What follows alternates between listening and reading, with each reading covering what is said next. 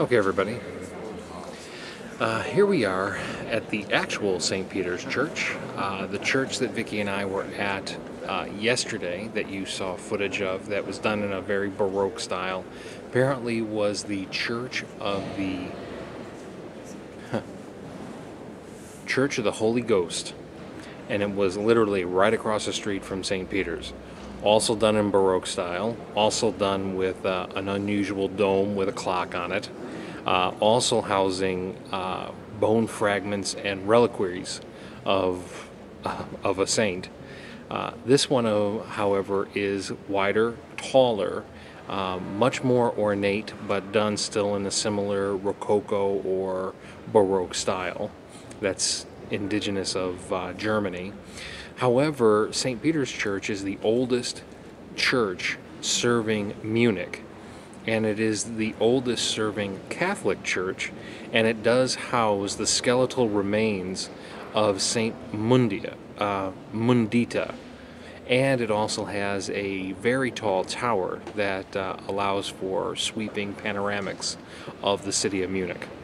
So what I'm going to do is I am going to run this shot and kind of narrate a little bit here as to exactly what we're seeing. But this is very nice. Vicki and I came here 3 different times trying to get footage inside, and there were services going all 3 times.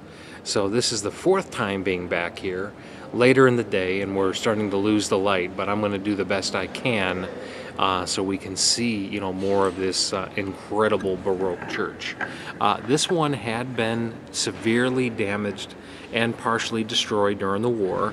So a lot of what you're going to see are reclaimed and salvaged pieces mixed with brand new production. The ceilings and murals specifically are the ones that bore the brunt of the damage from the war.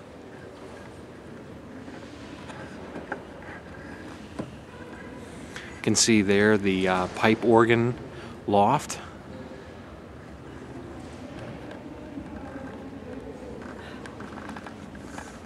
Statues of the 12 apostles and Jesus crucified. You can see up front their Christmas tree display and the tabernacle, as well as the main altar.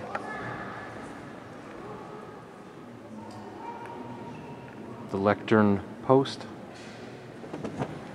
And this one has wall niches for a variety of murals. So we'll come back in a minute.